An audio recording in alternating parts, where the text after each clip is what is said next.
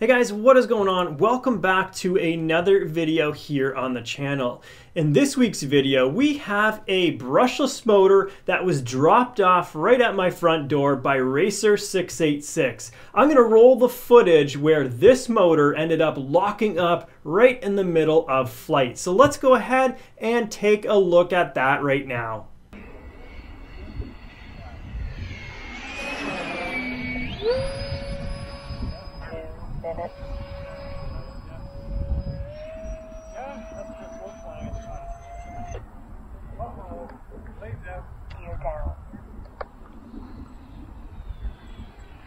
After watching that video, we can essentially say that literally the motor ground itself to a halt.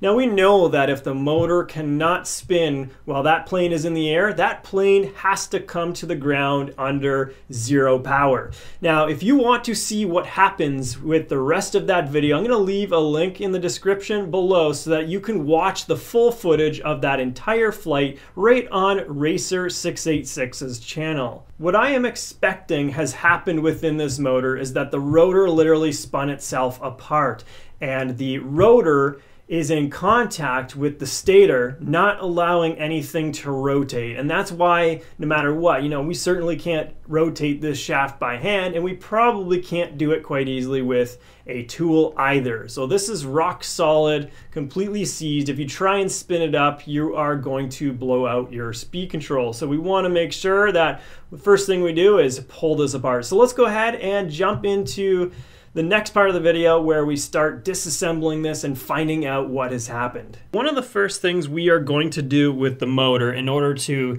get the entire rotor out so we can see exactly what's going on inside this motor is heat up the end bell at the back of this motor. Ultimately, this motor looks like it has the end bell fastened on with some sort of Loctite material, I'd imagine, and then from there it's press fit onto the motor can. So typically these types of motors do not like a load being placed in this direction. So that would be pusher prop style, as the entire end cap here would have to hold and bear the force, and that could pop this loose if there was some sudden amount of pressure that it would not be able to hold. Let's first go and apply heat to the end bell so that we can break down whatever might be holding this together. This should make it very easy to pop this cap off. So let's give that a shot first.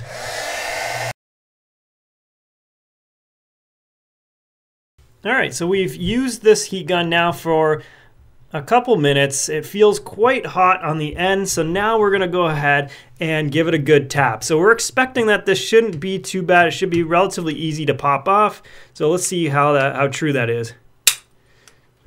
So nothing yet. Okay, so second hit, we already got it to pop all the way. And if we feel around this area, it's still hot. It does look like there is some material that was holding it on there. So it might have been some form of glue, Loctite, whatever. So now, next thing we're gonna do is we're gonna just pull this off. It looks like as we heated up this area, a little bit of glue was actually placed. I don't know if you can see that, but right on the wire. So this should be easy to push through our connectors here on the end. Looks like one wire is easy, the other wire is easy. That guy has a little bit of glue stuck to him, so what we'll do here is see if we can push it through. If we can't, oh, there it goes. So that released. So the next thing that we do, we can see already inside this motor what it looks like. We got this piece of, I don't know what you'd call this, string. Looks like it would be a type of Kevlar string is what I'd imagine they would use in a motor like this. So what we're going to do is we're going to continue to push this out, see if we can get that to fully come out. It looks like it's still stuck in there. So a couple taps, see what happens if we knock that out a little bit further. The rotor, obviously we know there's got to be something going on there. So let's finish this off. So we got that out a little bit further. All right, we're just gonna use the cloth here and pull the rest of this motor out. Okay, there we go, we got it out. Looks like a bearing came with it here. So there's a bearing sitting there and our rotor. So here we could start taking a look as to what exactly happened with our motor here. So with the rotor now removed, we can see that there's a lot of this material here, and you can see that it's in the shape of our rotor. It's rounded, and it looks like there's a huge clump of it that got all sandwiched in together, and that's what I'm holding here in my left hand. If we take a look at the rest of this, we got more of this stuff coming apart off the rotor. Incredible. It looks like all the stuff here is positioned in such a way to make sure this rotor is held in very tightly. The magnets don't let loose. That's not what the case is with what we see here. There's tons of this material that has failed, and that's exactly what happened in this motor. So it's just like a bunch of dust almost.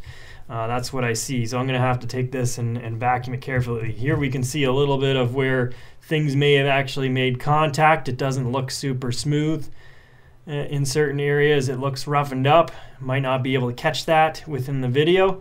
If we take a look at the inside of the motor now, so the inside of the motor has tons of this material still hanging out inside this can.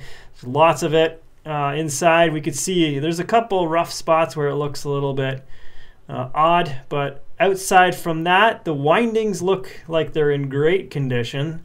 And we should be able to verify that. However, it would be easiest to verify it if there was a new rotor in here. At this point, we essentially have two paths that we can take. The first path being to obviously buy a brand new motor, replacing everything in its entirety so that we can start right from ground zero. Drop that new motor into our radio-controlled airplane and we should be good to go. Or our second option is to verify that the windings of the motor are not damaged and are unaffected. Once we make this verification and everything turns out to be okay, we can buy a brand new rotor to replace the rotor that we currently have damaged, and then we should get that inside of the motor and we should be back up and running. Hopefully something like this does not happen to you, and if it does, know that you do have a couple options. Well guys, that pretty well does it for this video. Like the video if you do, and don't forget to hit that subscribe button so that I can see you in that next video. Thanks a lot for watching, and I'll see you in the next one.